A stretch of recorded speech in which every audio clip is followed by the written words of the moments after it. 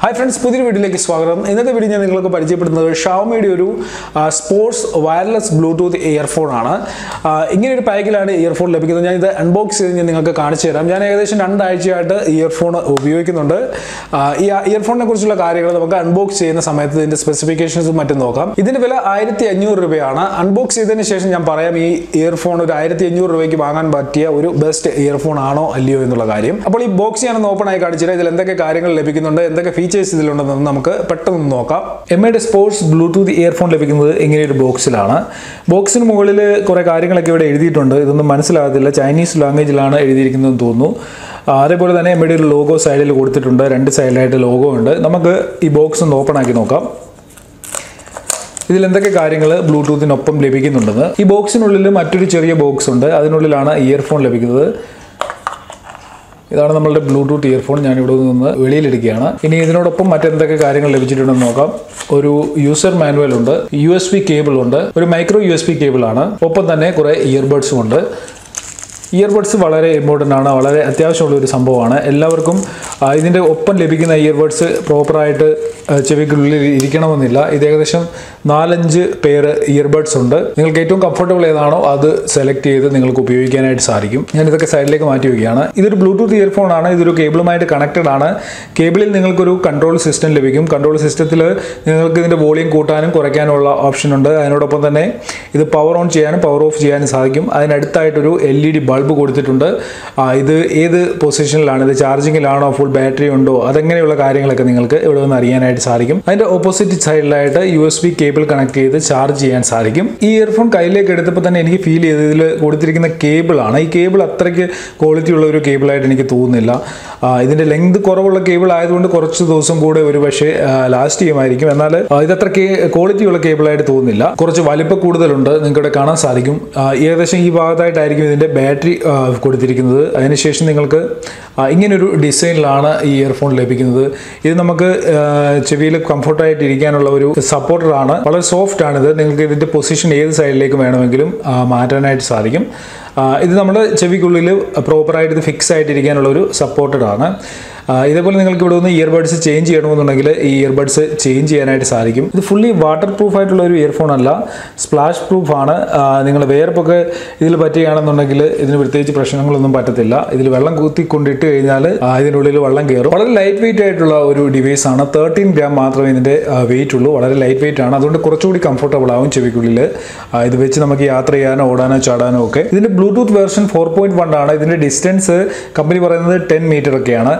നമ്മളൊരു 10-15 മീറ്റർ അകലേക്ക് പോയി കഴിഞ്ഞു കഴിഞ്ഞാൽ ബ്ലൂടൂത്ത് ഡിസ്കണക്റ്റ് ആവും. അത് തന്നെയല്ല, നമ്മളൊരു റൂമിൽ നിന്ന് മറ്റൊരു റൂമിലേക്കൊരു ഭിത്തിക്ക് അപ്പുറത്തേക്കൊക്കെ പോയി കഴിഞ്ഞു കഴിഞ്ഞാലും ഇതിൻ്റെ ബ്ലൂടൂത്ത് ഡിസ്കണക്റ്റ് ആകാനായിട്ട് തുടങ്ങും. വലിയൊരു ലോങ് ഡിസ്റ്റൻസിലുള്ള ഒരു ബ്ലൂടൂത്ത് കണക്ഷൻ ഇതിൽ ലഭിക്കുന്നില്ല എന്നുള്ള ഒരു പ്രോബ്ലം ഞാൻ ഫേസ് ചെയ്തിട്ടുണ്ട് ഇത് ഉപയോഗിച്ച സമയത്ത്.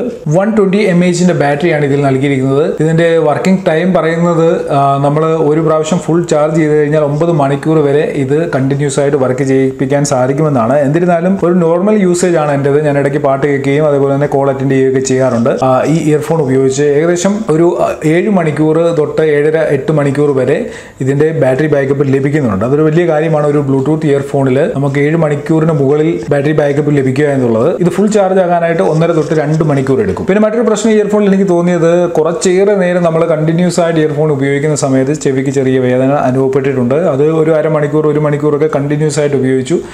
അങ്ങനെയുള്ള സന്ദർഭത്തിൽ ചെറിയൊരു ബുദ്ധിമുട്ട് തോന്നിയിട്ടുണ്ട്. അത് കുറച്ചേരത്തേക്ക് ഒന്ന് മാറ്റി വെച്ച് കഴിഞ്ഞാൽ, ഇതിപ്പോൾ ഏത് ഇയർഫോൺ ഉപയോഗിച്ച് കഴിഞ്ഞാലും കണ്ടിന്യൂസ് ആയിട്ട് വെച്ച് അരപ്പിച്ചുകൊണ്ടിരുന്ന് കഴിഞ്ഞാൽ നമുക്ക് അങ്ങനെയുള്ള പ്രശ്നങ്ങളുണ്ടാവും. ആ ഒരു പ്രശ്നം ഇതിനുമുണ്ട്. പിന്നെ ഞാൻ പറഞ്ഞതുപോലെ ഇതിൻ്റെ സൈസ് കുറച്ച് കൂടുതലായിട്ട് എനിക്ക് തോന്നിയിട്ടുണ്ട്. ഞാൻ മറ്റ് ഇയർഫോണുകൾ, ബ്ലൂടൂത്ത് ഇയർഫോണുകൾ ഉപയോഗിക്കുമ്പോൾ വളരെ ചെറിയ ഇയർഫോണുകളാണ് ഇതുവരെ ഞാൻ ഉപയോഗിച്ചിട്ടുള്ളത്. അതുമായിട്ട് കമ്പയർ ചെയ്യുമ്പോൾ ഇതിന് എനിക്ക് സൈസ് കുറച്ച് കൂടുതലായിട്ട് തോന്നിയിട്ടുണ്ട്. കാരണം ഇത് നമ്മൾ എവിടെയെങ്കിലും കണക്ട് ചെയ്ത് ചെവിയിൽ വെച്ചുകൊണ്ട് പോകുന്ന സമയത്ത് ഒരു ചെറിയ ഡിസ്കംഫർട്ടായിട്ട് എനിക്ക് ഫീൽ ചെയ്തിട്ടുണ്ട്. എന്നിരുന്നാലും കംഫർട്ടബിൾ ആണ്. ചെവിക്കുള്ളിൽ ഇത് ഇരുന്നോളും. നമ്മൾ നടക്കുകയോ ഓടുകയോ ഒക്കെ ചെയ്യുന്ന സമയത്തായപ്പോൾ ഊരി പോകത്തില്ല.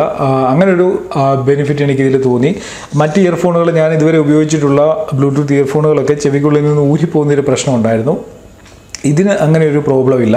കാരണം ഇതൊരു നല്ല സപ്പോർട്ടീവായിട്ട് ചെവിക്കുള്ളിൽ ഫിക്സ് ആയിട്ടിരിക്കാനായിട്ട് സഹായിക്കുന്ന ഒരു സംഭവമാണ്. ഇതിൻ്റെ പൊസിഷൻ നമുക്ക് ചേഞ്ച് ചെയ്യാനായിട്ട് സാധിക്കുന്നുണ്ട്. ഇനി ഇതിൻ്റെ സൗണ്ട് ക്വാളിറ്റിയെ കുറിച്ച് പറയുകയാണെങ്കിൽ ഒരു ആവറേജ് സൗണ്ട് ക്വാളിറ്റി നിങ്ങൾക്ക് ഇയർഫോണിൽ നിന്ന് ലഭിക്കും. ഇതിൻ്റെ ബേസ് ആയിക്കോട്ടെ ട്രിബിൾ ആയിക്കോട്ടെ എല്ലാ കാര്യങ്ങളും നിങ്ങൾക്ക് ഒരു ആവറേജ് ലെവലിൽ ലഭിക്കുന്നുണ്ട്. ഇതൊരു ഹൈ എൻഡ് ഡിവൈസ് ഒന്നും അല്ല. ഇതിൻ്റെ വില വെച്ച് നോക്കുന്ന സമയത്ത് ഒരു 1500 രൂപയുടെ റേഞ്ചിൽ നിങ്ങൾക്ക് ലഭിക്കുന്ന ഒരു ബെസ്റ്റ് പ്രോഡക്റ്റ് ആയിരിക്കും MIയുടെ ഇയർഫോൺ. അപ്പോൾ ഒരു ബ്ലൂടൂത്ത് ഇയർഫോണിൽ ഏറ്റവും കൂടുതൽ ശ്രദ്ധിക്കേണ്ട കാര്യം അതിൻ്റെ ബാറ്ററി ബാക്കപ്പ് എങ്ങനെയുണ്ടെന്നാണ്. എപ്പോഴും അല്ലെങ്കിൽ ബാറ്ററി തീർന്നു പോകും. നമ്മൾ കോൾ സംസാരിച്ചുകൊണ്ടിരിക്കുമ്പോഴോ അല്ലെങ്കിൽ പാട്ട് കേൾക്കുന്ന സമയത്ത് ഇതിൻ്റെ ബാറ്ററി തീർന്നു പോയി കഴിഞ്ഞാൽ എപ്പോഴും നമ്മൾ ഇത് ചാർജ് ചെയ്യാനായിട്ട് കൂടി നടക്കേണ്ടി വരും. അപ്പോൾ ഈ ഒരു ഇയർഫോൺ ഉപയോഗിച്ചതിൽ നിന്ന് എനിക്ക് അങ്ങനെ ഒരു സംഭവം ഫീൽ ചെയ്തിട്ടില്ല. നല്ല ബാറ്ററി ബാക്കപ്പ് ഉള്ള ഒരു ഇയർഫോണാണ്. അപ്പോൾ ബ്ലൂടൂത്ത് ഇയർഫോൺ വാങ്ങുമ്പോൾ ഏറ്റവും കൂടുതൽ ശ്രദ്ധിക്കേണ്ട കാര്യവും അത് തന്നെയാണ്, ബാറ്ററി ബാക്കപ്പ് നല്ലോണം കിട്ടുന്നുണ്ടോ എന്ന്. 1500 രൂപയുടെ പ്രൈസ് റേഞ്ചിൽ ലഭിക്കുന്ന ഒരു ബെസ്റ്റ് ഇയർഫോൺ ആയിരിക്കും ഈ ഇയർഫോൺ.